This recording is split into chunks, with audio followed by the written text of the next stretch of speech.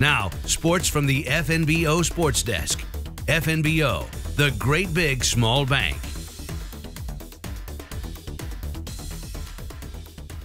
A tremendous year up at WNCC. To recap here as we get to today's update, the WNCC women's basketball team finished up last weekend with a Final Four appearance and 30 wins for the season. Chad Gibney's team went down to Lubbock, Texas and won 3 games at Nationals before losing in the Final Four on Sunday to eventual national champ Tyler Junior College. The 3 wins at Nationals gave them 30 on the season and wrapped up one of the best years in program history. Yeah, absolutely. Our ladies played a tremendous tournament and had an unbelievable, the entire season was fantastic. So really happy for them, proud of them, and the job that they did representing, Western Nebraska and obviously the community of Scottsbluff and Gering. As for that final game, it was a double-digit loss to Tyler.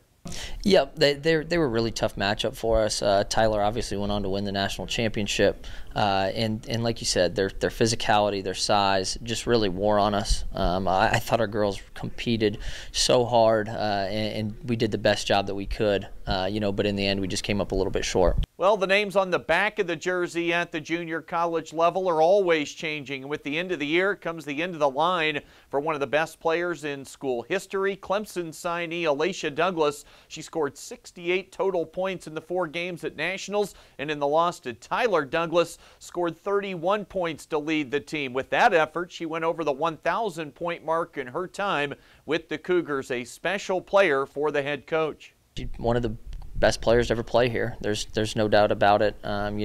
Obviously, if you just look at the statistics, those show. But I think more just the day-to-day of how she works, of how she prepares, of her mental and physical toughness, is what we could be most proud of.